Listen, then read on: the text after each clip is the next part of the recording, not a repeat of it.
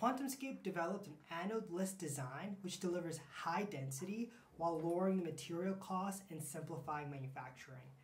Their innovative cell technology can store energy more efficiently and reliably compared to today's lithium-ion batteries. Legacy lithium-ion batteries are approaching their limits with possible energy density, just as demand for higher performing energy storage surges. QuantumScape's groundbreaking technology is designed to overcome a couple of major shortfalls that legacy batteries have, bringing us into a new era of energy storage with two major innovations. The first is an anode-less architecture that forms their lithium metal anode during charging, and a proprietary solid ceramic separator that enables this unique design. Together, these two types of innovation can help improve energy density, improve charging speeds, and apply a better safety profile beyond what conventional lithium-ion technology can do and achieve. The QSE-5 is QuantumScape's first planned commercial product.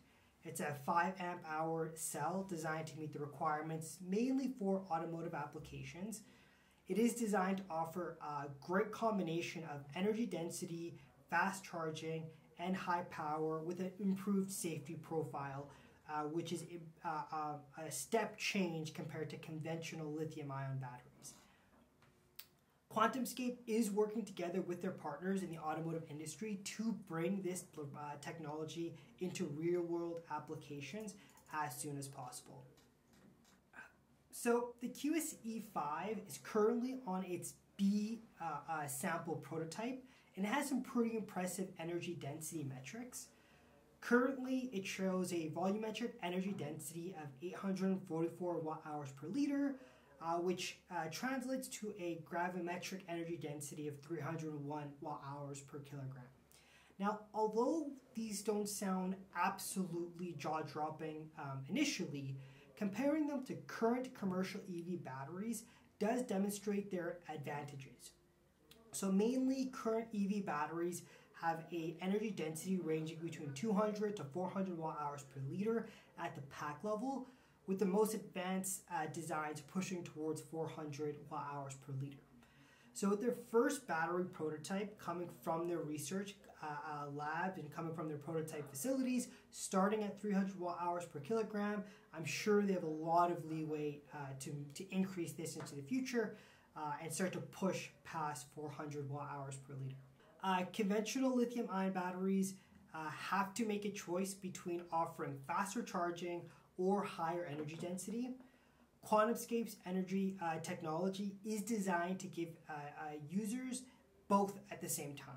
So with this first product, it's going to make experiencing driving with an electric vehicle much more convenient and more enjoyable.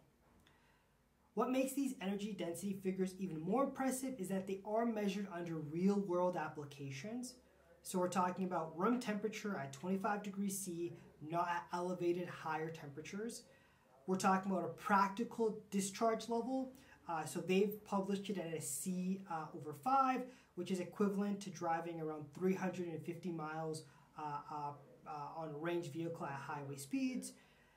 This is fully packed cell, so not just an active stack.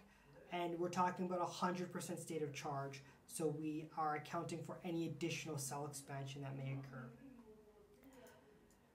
So this does mean that the advantages should translate pretty nicely to real-world benefits in electric vehicles. QuantumScape's technology is designed to pair with a variety of cathode chemistries. So what they are truly focusing on is their proprietary ceramic separator that they can then use with different types of battery chemistries. This can include nickel, manganese, cobalt, lithium, iron phosphate, and the potential to significantly improve those energy densities compared to standard lithium-ion cells. This capacity does enable for better optimization in a diverse energy storage applications and gives their platform the flexibility to benefit from future chemistries and advancements to potentially give us lower costs in the future. So QuantumScape has been steadily advancing their manufacturing capabilities. Again, we can talk all day about specifications on paper, but if it can never leave the manufacturing plant and actually get into real-world applications, then it doesn't mean anything. So with QuantumScape, their initial kind of prototyping manufacturing line wasn't at all designed around mass manufacturing. So there are some processes that could have been automated with continuous flow. There's clear bottlenecks that was going to prevent that battery from leaving the research floor and getting into mass manufacturing. So the first step change in QuantumScape's manufacturing process is their Raptor, which is what they are currently utilizing right now. So the Raptor production process has been deployed in 2024 to allow for a couple of key items.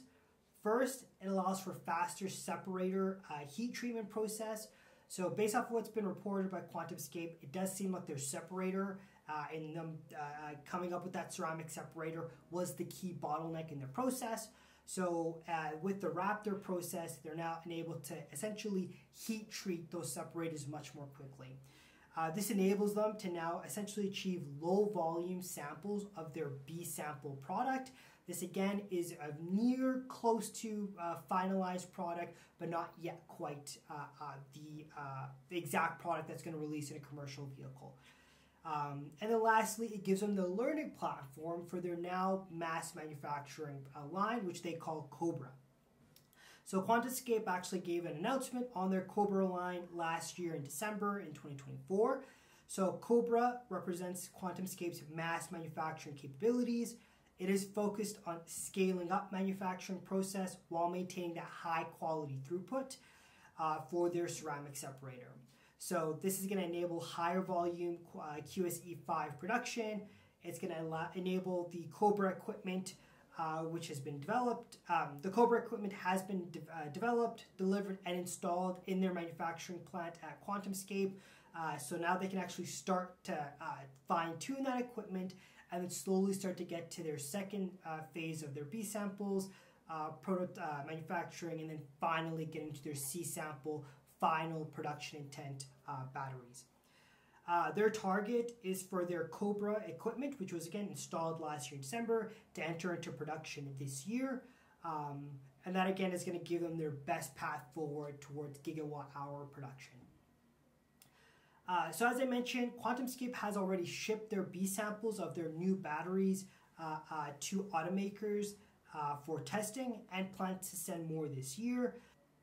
B samples are near production battery prototypes for their most advanced testing, such as performance validation, safety assessments, and integration into their final electric vehicles. C samples are their final production ready intent batteries, expected to come off the Cobra line once it has been validated for their manufacturing in their manufacturing process. So QuantumScape represents a potential step change in the battery technology world and can really help accelerate the global transition to electric vehicles. We all understand right now China is absolutely dominating in this space, so having a step change in technology I think is going to be key in order to allow other manufacturers to start to stop the tide that is these really great Chinese vehicles. So with QuantumScape's battery, it gives us the combination of high energy density, faster charging, longer cycle life, and enhanced safety. And it addresses some of those key limitations that have held back broader EV adoption. So while there's still a number of challenges that QuantumScape can face while scaling into production and proving long-term durability of their battery technology in real-world applications, the progress that they've demonstrated with their B-sample cells suggests that they're on a pretty good path towards commercialization in the future. Goals that I would watch for in 2025 include new OEM agreements with new signed licensing deals, continued shipment of the QSE-5 for OEM testing, additionally OEM validation that proves QSE-5's B samples are on the right phase would be really key. Shipping higher volumes of their QSE-5 for ramped up from their Raptor process, and then bringing Cobra into that baseline production process for their separator. If successful, I believe QuantumScape's technology could enable electric vehicles with longer ranges with the same size packages, faster charging that rivals the convenience of refueling with a typical gasoline-powered car, potentially lower costs for their manufacturing as it scales due to not needing to require to get an anode-type material or an anode-type material to manufacture as well. Safer EVs due to the reduced fire risks, and then accelerated adoption for electric transportation globally. Now, of course, I understand the initial type of vehicles are going to have solid-state batteries are, of course, going to be more of those high-end vehicles, low production type intents. But seeing that ramp up into 2028 all the way up into 2030 will be really, really interesting. So the race to build batteries is intensely competitive with a number of different approaches being pursued for startups with established companies alike. QuantumScape's technology represents one of the most promising paths forward, I believe, and in the next few years will be crucial as they move from a successful startup and a successful sample to commercial mass manufacturing production. Thanks for watching our deep dive on the QuantumScape QSE-5 battery. Definitely provide more of these updates over time.